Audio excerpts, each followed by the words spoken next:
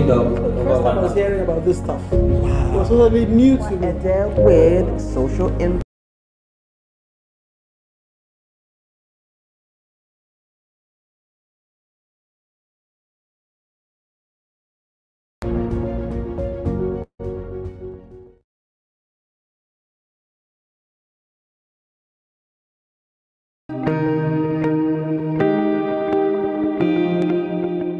Hello everyone, my name is Efwa Elens Ede with Social Impact Consulting. I'm a development consultant with 20 years of experience working with NGOs, international NGOs, and bilateral agencies to work in project support, monitoring and evaluation, and civil society strengthening. So now, I saw that local NGOs lack the capacity to manage large-scale projects, which can in turn impact their various communities because they have the connection based on their backgrounds. So this made me create this channel so that I can add value to you for free once you subscribe to this channel and get notified of upcoming videos. I look forward to hearing from you.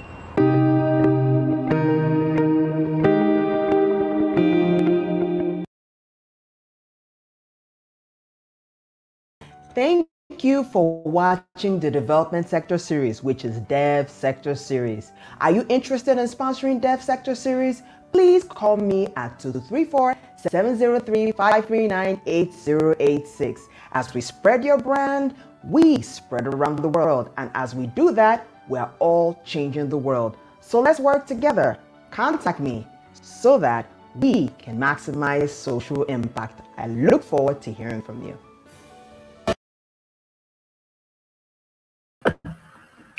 Hello everyone, welcome to the Development Sector Series, which is Devsector Series. Please make sure you like and share this broadcast so that we reach more people. And also let me know where you're watching from so that I can thank you personally. Follow and connect with me on all my social media handles for future updates, okay? Now our website is finally up. Please visit our website at www.socialimpact.ng, okay? So make sure you visit our website whenever you get a minute, okay?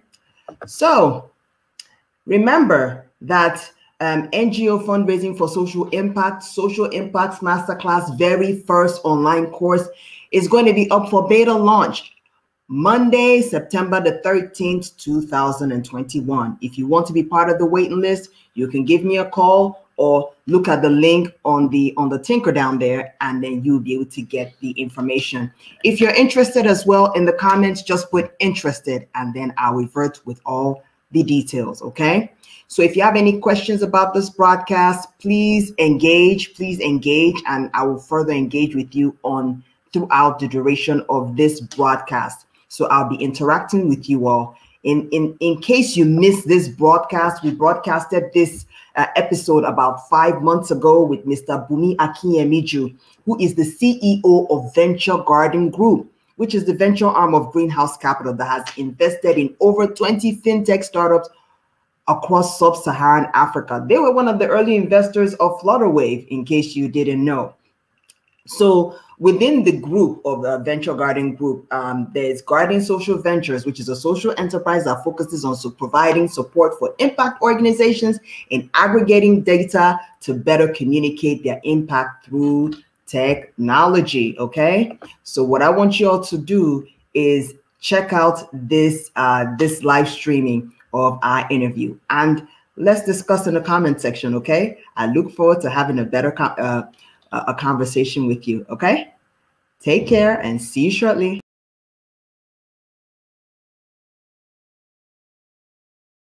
Serial entrepreneur, technology innovator, and investor. He is the CEO of Venture Garden Group, VGG, a high-growth technology investment holding company which has incubated and invested in a group of fintech companies that provide innovative technology platforms that address payment and data inefficiencies across multiple sectors of the African economy.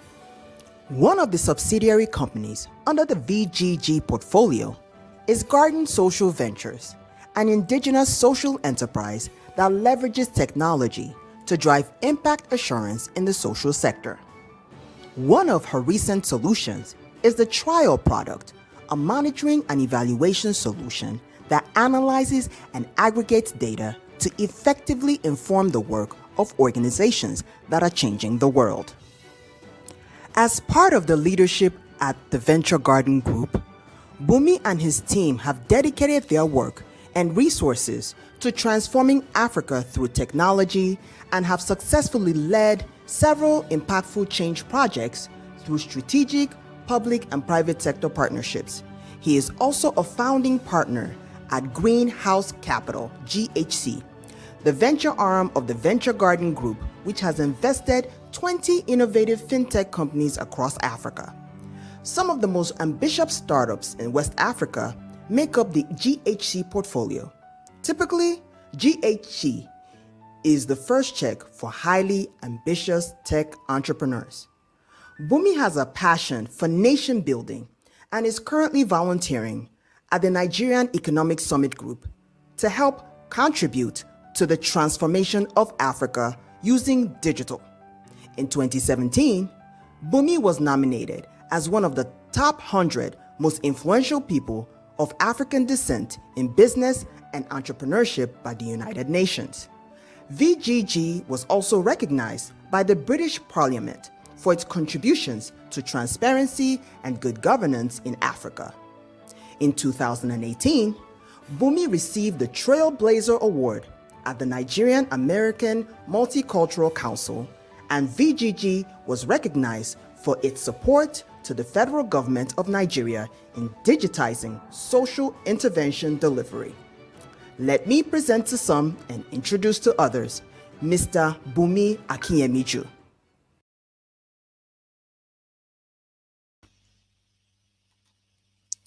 Bunmi Akinyemiju is a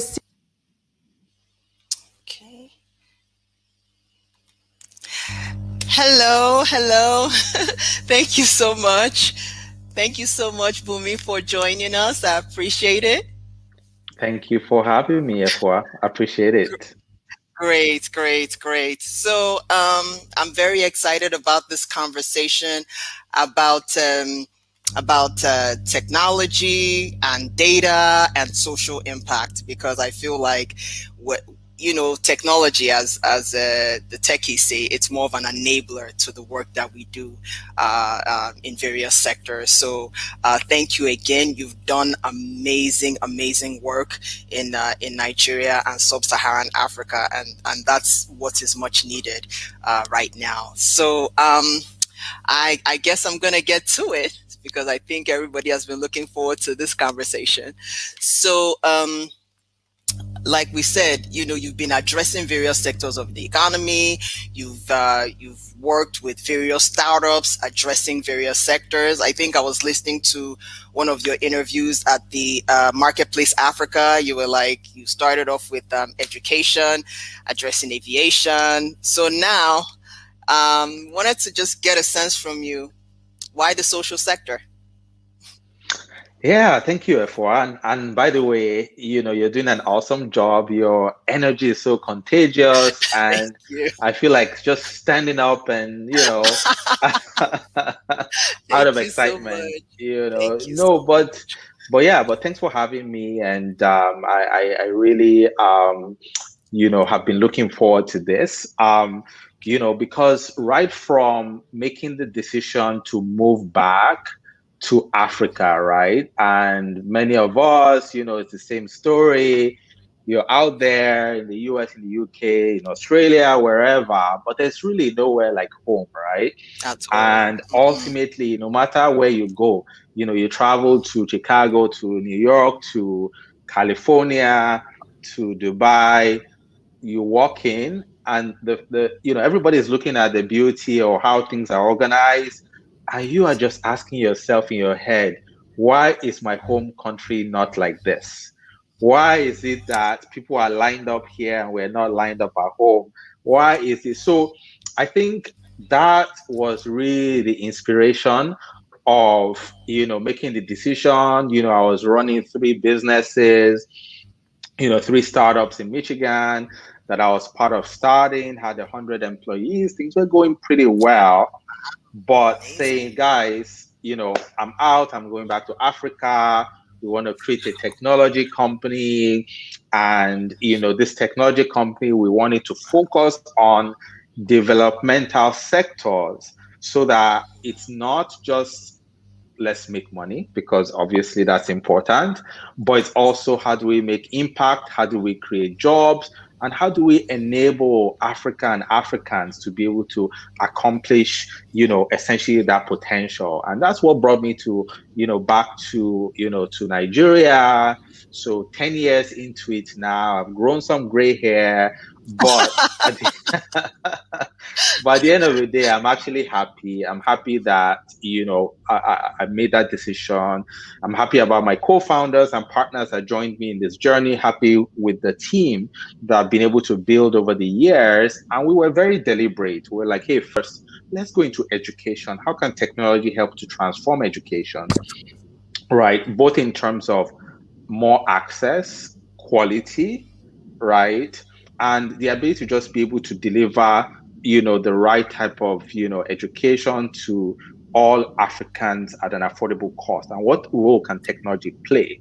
Then we moved to, aviation, logistics, right? I mean, if you think about, the men that built America, how America was built, it really came down to, building the roads infrastructure, the bridges, the motor vehicle, power and energy. So just thinking about that path for Africa, we're like, okay, let's go into logistics. Let's look at, air connectivity and how to improve it. Then we went into utilities and power, because if we don't have power, we can't produce anything. And then let's go into banking, because ultimately, if we don't create the payment rails that connects diaspora and international markets to home, then money will not be able to move. If money doesn't move, trade will not happen. If trade doesn't happen, we're not creating jobs and we cannot develop. And then social sector. Why social sector? I mean, after all of this work in aviation, in education, in power, in digital banking and payments, there was just one recurring theme, which is when you look at the addressable market of any product that you bring to Africa, after doing it for a while, you kind of realize that, oh, there's this country with 200 million people, there's this continent with 1.2 billion people.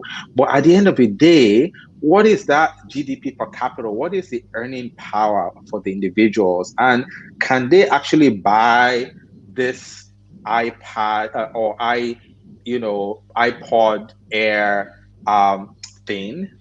Can they buy a $200 device because you just want to have some earpiece? And then you realize that your addressable market is not 200 million, maybe it's actually 100,000. Then all of a sudden, it's a big realization, and you find that there's this missing people who are not participating in economic activities because they have to be lifted up. And how do you reach them when you can't connect with them, when you don't know who they are, when you don't understand what the gaps are? And meanwhile, there's also a whole bunch of capital. There's a lot of charity money that is global, right? The wealth around the world that's looking for impact. I want to make a difference. I want to, but they don't know how, right? I mean, they don't know how. That's literally why Bill Gates, the world's richest man, had to create his own foundation and say him and his wife are going to run it themselves, because they just weren't sure that there are enough intermediaries and the ecosystem was rich enough.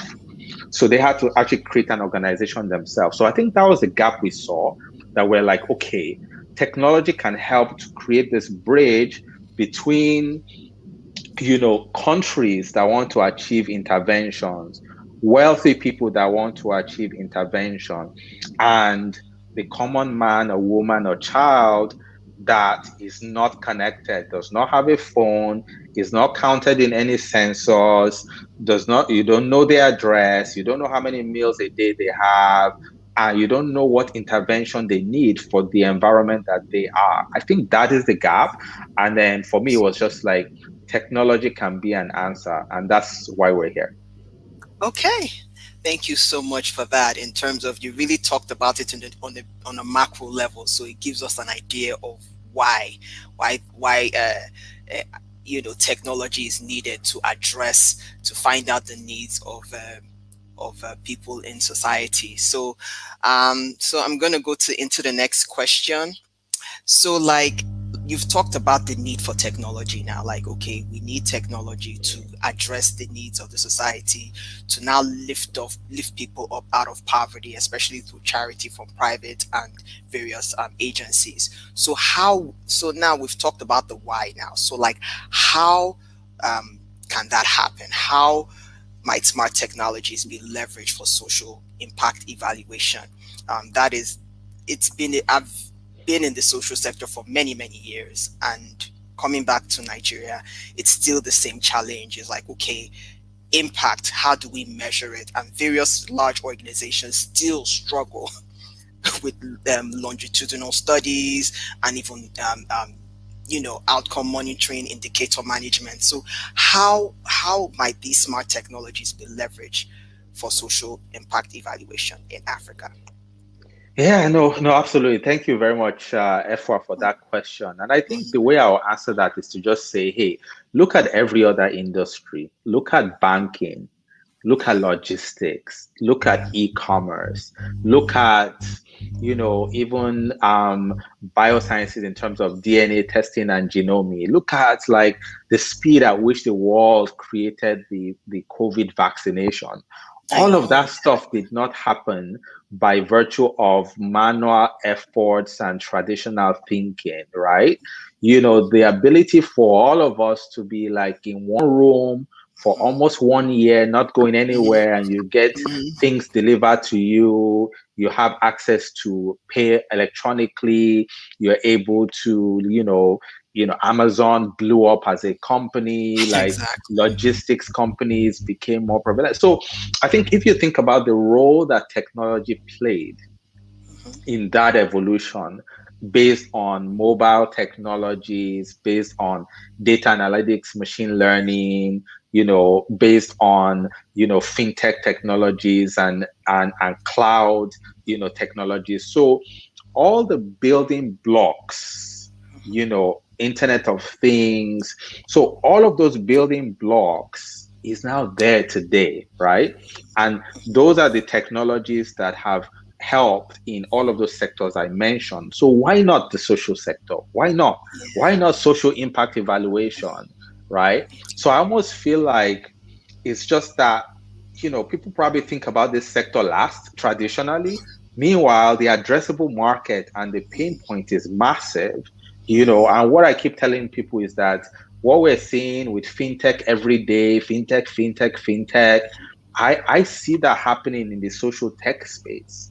It's just that people have to kind of like key in that there is the opportunity to use those same IoT and mobile and machine learning for M&E, for, identity, for reporting and analytics, for all of these different things. Like, think about crowdfunding. Crowdfunding is now big. Think about, crypto. Everybody talks about Bitcoin and crypto exchanges. They're now $1 billion crypto exchanges. But what's a crypto exchange doing? It's connecting people who want to, buy crypto or trade crypto to people who want to sell crypto, and there's an intermediary. Now, imagine that there's the beneficiary of this social impact interventions. There's the source of the capital, right? Who are the intermediaries? That NGO ecosystem, right? If they are now technology enabled, they're going to do an exponentially better job of connecting the two worlds. What that means is that you have a better sense of a data-driven approach to quantify the challenge, being able to pinpoint the location of the challenge. Here's the longitude, here's the latitude, and here's the number of people that will be impacted. And you're able to quantify every intervention to say, hey, what was the impact? Was it successful? And by the way, the beauty of this, of smart technology, is that you can apply an intervention, observe, report, improve, go back, and then continue. That's the magic. That's the magic. Yes. That is amazing work, because it's important for people to be able to use data to continue to monitor their work.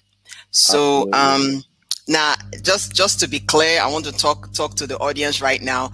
These questions are coming from you all. It's coming from, M&E colleagues, in even different parts of the world that have gathered some of these questions. So please listen up. So we're going to keep on going. All right. So now, how can we use a monitoring information system platform to crowdsource outcomes? I think you already alluded to that in your previous answer.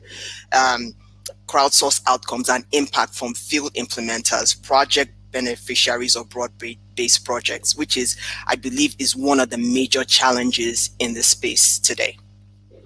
Yeah, I know. So that's the beauty of mobile technologies, right? If you think about it, everybody has a mobile phone. Now, they may not have a smartphone, right? But even in fintech, that's why you have USSD. USSD makes it such that you don't have a browser, you type a short code, and then boom, you're done. So I think if you look at what is happening in terms of the penetration of mobile phones, right, and the connectivity, and in the most rural of the rural areas, it means that you now, for the first time, have connection to these beneficiaries. Now, the beauty of it is now you're now able to use technology and data to be able to, query, get data real time, online. And by the way, a lot of NGOs struggle with raising capital because they don't have the relationships.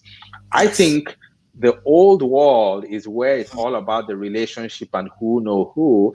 The future world is embracing data, being transparent about like your beneficiary, the projects, the project objectives, the outcomes, and being able to get feedback, a feedback loop, and continuous improvement, right? It's not, oh, okay, yeah, we just raised some money. We'll come back to you in 6 months with what we find. No, it's literally like every week I'm seeing what's happening. I'm seeing the hypothesis. I'm seeing a pilot, and then the scale up and the scale up and the scale up and the feedback loop. So my hypothesis is that a lot of funders and folks who want to drive intervention, if they connect with the types of NGOs and project implementers that are data-driven, technology-driven, real-time focused, that the ability to raise capital even without relationships and those types of things will be exponentially more. The ability to raise the right grants, attract the right money, and also be able to invest in that technology is gonna help. Now, what you have is a situation where some of the NGOs are not very sustainable because everything is manual. Everything is based on having hundreds and hundreds of people and a lot of paper and those types of things. It's not sustainable because next year you don't gain the efficiencies of last year with paper, but with technology, with data, with digital, you just kind of see that continuous improvement, and you're able to actually, I think, connect better with the types of outcomes that attracts, the NGOs that really, really care about, touching lives in the most remote areas. Okay. Excuse me. Excuse me. So that is really something. So I want to just ask a follow-up question to that. Sure. So, do you think it would be beneficial for donors to invest in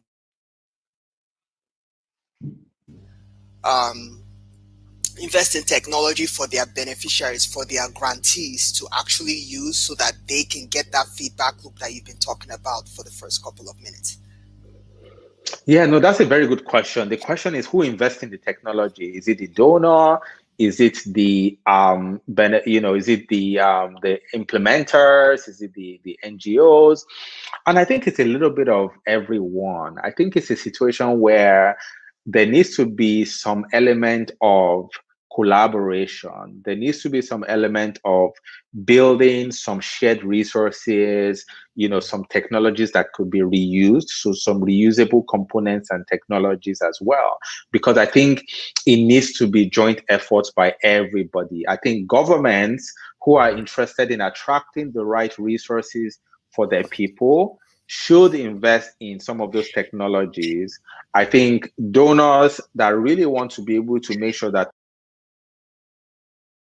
things are data driven should invest in technology. I think project implementers, NGOs who are focused as well should do the same thing. And I think and the tech community, I think the tech community also has to kind of invent new tools and new technology for the market. So I think it's really the work of the ecosystem. The ecosystem has to work together, collaborate, and there's been some really, really good reference cases. I remember reading about the MIFOS initiative, which was funded originally by the Gates Foundation. And that was how the concept of microfinance banking was actually invented. That there's this category of people that actually need banking, but then the main type of bank doesn't cater to them. And so I think it was Bangladesh that they piloted this. Yeah, very successful. Now there's microfinance everywhere. And now there's actually some technologies. There's a technology called MIFOS that was built, by the community based on that need. So I think we just need more of that. We need M&E tools. We need identification tools. When I think about the work we did with the Bank of Industry to do micro lending, and what Bank of Industry wanted to do was to say, hey, we want to do this intervention, but instead of giving money away, why don't we use this concept of productivity as aid, right? So instead of aid in terms of, free money, why don't we give people small loans so that you drive their productivity, they become self-sufficient? But how do we do everything in a digital approach? Everything digital, no manual process. How we ID the people, how we push the money to them, how they do their repayments, how we track how many people in the community, all of it was all digital. And it seemed impossible at the time, but today it's the largest program in Africa in terms of reaching the most number of people in the shortest amount of time. Amazing. So that is really something in terms of making sure that we're able to use M&E to continue to inform the work that we do in the sector, because yes, we do use tools in terms of evaluating more of yes and no questions, and some of that kind of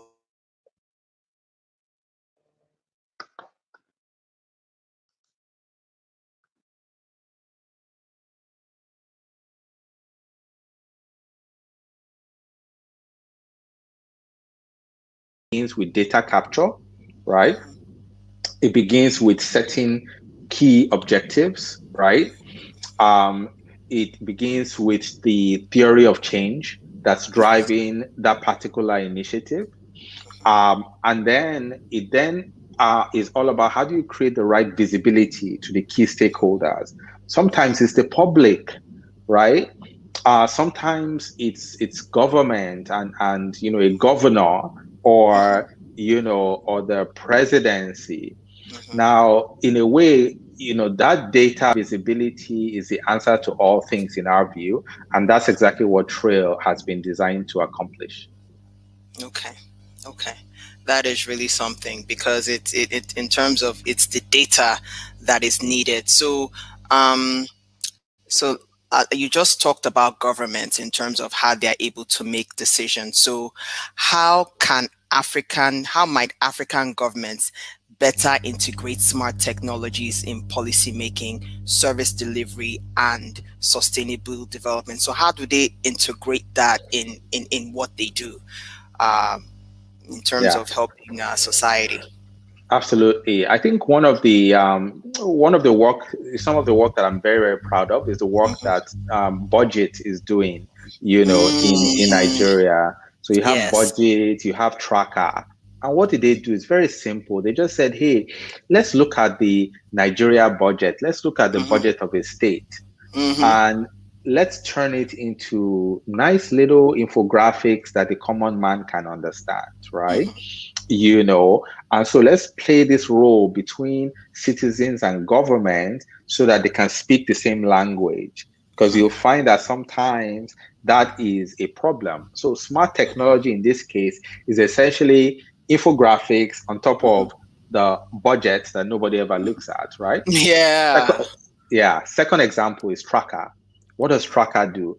Tracker says, well, there's National Assembly and the Senate, and they've created all these projects in your community where there's budget allocation for it, and it's supposed to uplift the community, schools, hospitals, right? Vocational centers, and those types of things. Now, there's a disconnect. This disconnect is there's riots or there's unhappiness from the local citizens. On the other hand, the politician wants to show that I've done a lot of work. I went and advocated for you in Abuja. Here's how much we brought in last year, and so on and so forth. There's a disconnect. Now, let's take away whether it's corruption and those types of things, because you can address that. But that's not the foundation of everything. The foundation of everything is data. The foundation of everything is understanding and communication. So we're speaking the same language. Where there's now a deviation in the alignment, you can now say, okay, what's the cause of the deviation? So we plan to build 10 schools in these locations with a carrying capacity of 1 million people, or let's say 100,000 students. And we're spending 1 billion naira. That is the objective, right? Now, in terms of actual, now you should have the data. Where's the GIS technology that points at where it's supposed to be built? Where's the satellite technology that shows that there's something that is being built there? Where is the community tracking that shows pictures every step of the way? Because maybe the Senate did their work, but maybe the contractors were bad. So who is monitoring to say, instead everybody says nothing was done, or the money was stolen, or but we don't know, we don't have data. So we're very emotional about these things. So all we're saying is the beginning of change is smart technology. And when you do it, service delivery improves, policy making improves, sustainable development is achieved, and that is essentially what Dubai has done. The UAE is the perfect example. They have these things called the Happiness Center. In the Happiness Centers, that's where they listen to citizens, and they don't come and tell me what's wrong with you.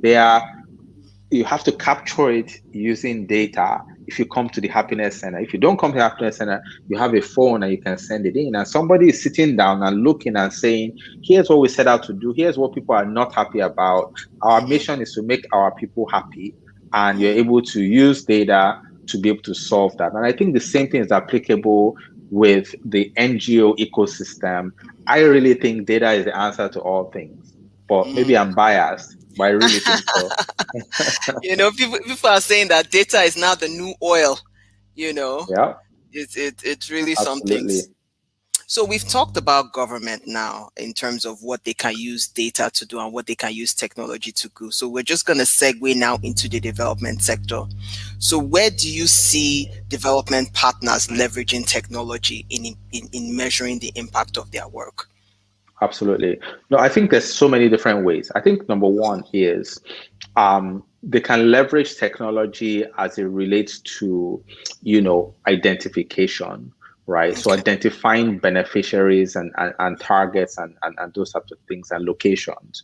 I think they can leverage technology as it relates to essentially visualizing their objectives and their theory of change. Right. I think they can leverage technology even in terms of how do you pick the best, NGOs for a community, right? There's probably 50 of them, but you want to pick the best, right? So how do you pick the 20, and then based on data, what data is telling you, continue to, invest through the best 10 data automation? How do you even disperse the money and the grant in the most efficient way anywhere you are in the world? Technology, right? How do you track the results and the outcomes? Beyond just the basic, okay, we went into this community, here are all the pictures, see all the pictures. The picture is not telling me anything. The picture is telling me what happened on one particular day, which could be very different the following day. Exactly. Right?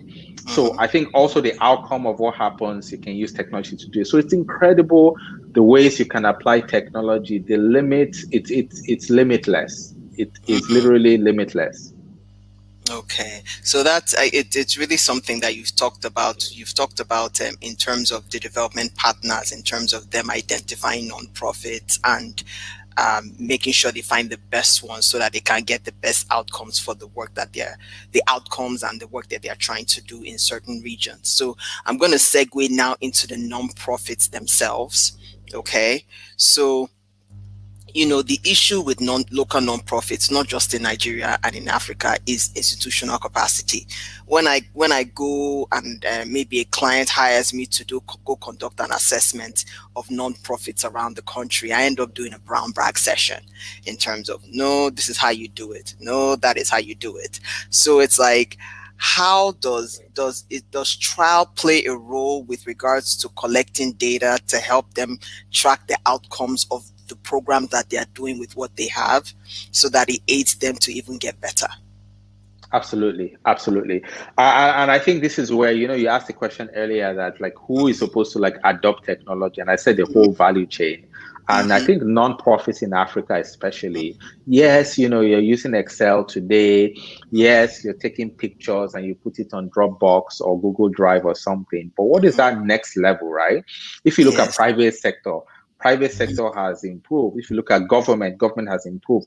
Why is the NGO sector not keeping, pace? That is really what we're talking about. The community is needed, and Africa especially, more than ever. Government cannot solve all these problems, at all. So private sector cannot solve all these problems. So I think there's a role there to, for example, CRM systems, right?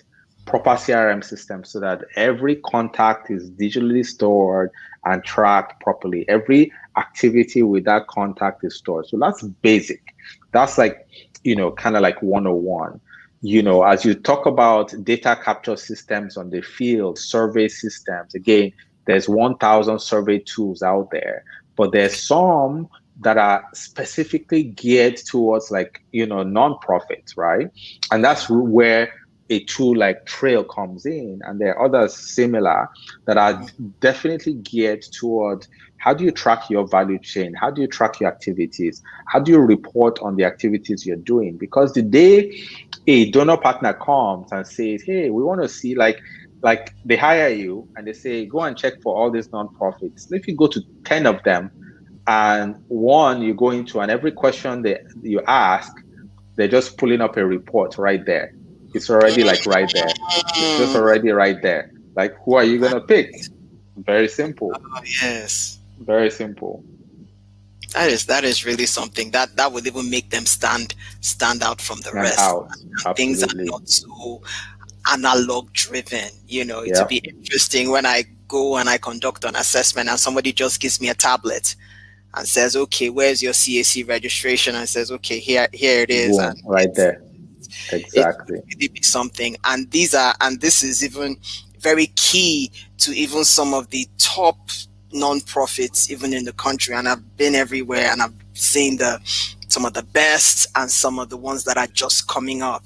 And it's like, if technology is used as an enabler in their work, it would really make a huge difference. Absolutely. So we're almost rounding up. So just a question. We're now getting curious, like, okay, you know, technology is going to help us. So how can organizations gain access to the Trail software, and how can they get started? Yeah, no, sounds good. Obviously, there is a website. I think it's called Okay. www.mytrail.io. Okay. So you can go there anytime and sign up. We also have a team that you can contact. The contact information is also on the website. So you can jump on at any time and essentially, contact somebody on there. Because I know sometimes technology can be scary. Sometimes you're just not sure, how you should do it, or where to start. But I think there's nothing to be scared of. There's somebody there that can, assist you and support you. I believe we should even have like a live chat on it. If we don't, I think it's coming soon. Okay. So my trail, my.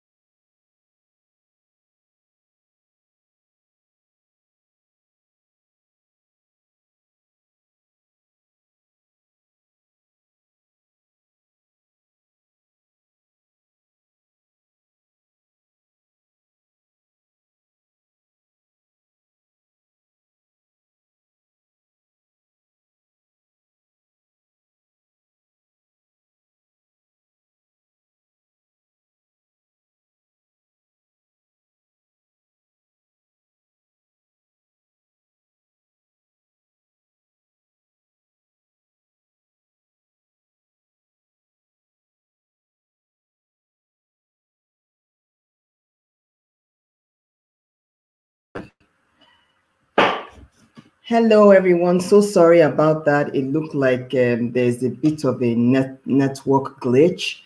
So my sincerest apologies about that. But so that we don't take up too much of your time in terms of the freezing of the broadcast, just wanted to just kind of summarize. If you want to gain access to the Trail software, it's www.mytrail.io.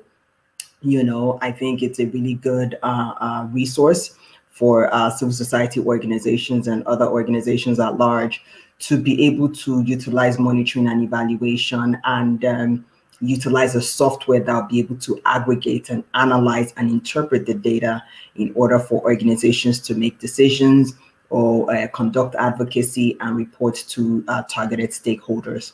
So that was an excellent interview. So I'm really grateful for Mr. Bunmi Akinyemiju. So thanks again for watching this interview with Mr. Bunmi Akinyemiju, the CEO of Venture Garden Group.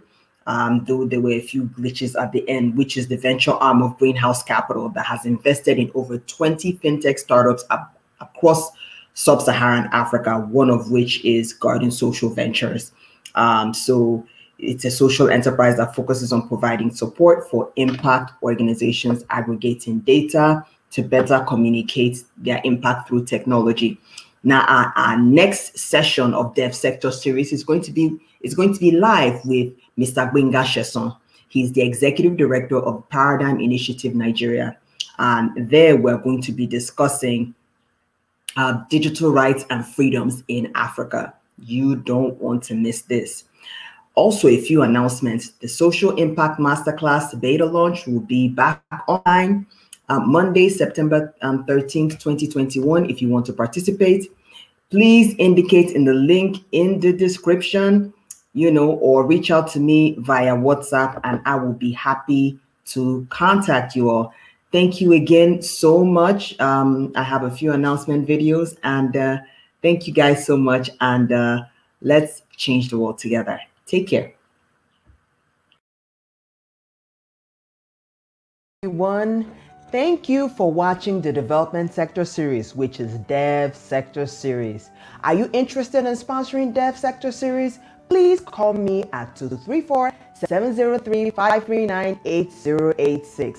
As we spread your brand, we spread around the world. And as we do that, we are all changing the world. So let's work together. Contact me so that we can maximize social impact. I look forward to hearing from you. And then the environment was cleaned up. The first time I was hearing about this stuff, it was totally new to me. With social impact consulting.